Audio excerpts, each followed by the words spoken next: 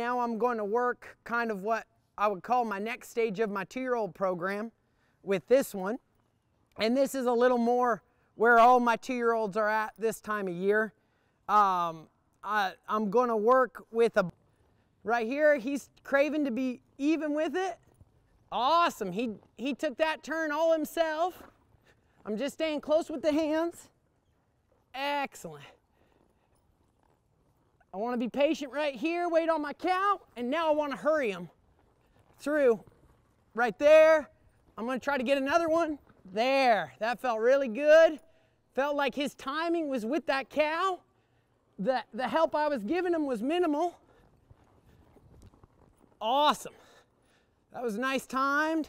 I'm going to hold right here, let him get comfortable. So we got a little herd in here this time. I like to work a bunch of used cows just all in here together because I feel like I get a little more of a herd pull.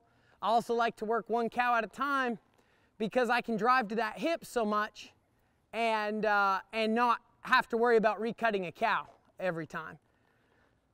I like a horse to walk with caution through his cows and kind of stop every 3-4 steps. And I start building that as a 2-year-old. And I'm going to want that all the way through till I'm showing them. And that the real reason is for that is I want to be able to control the speed that they walk up through the herd.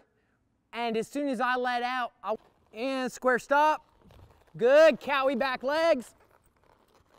And then out of that turn, I pushed him. And I was hoping the cow would pull him up. It didn't, so I wrestled him back, cocked the head. His shoulders are closer to the cow than the hip is, so his angle's pure. He's comfortable, he's relaxed.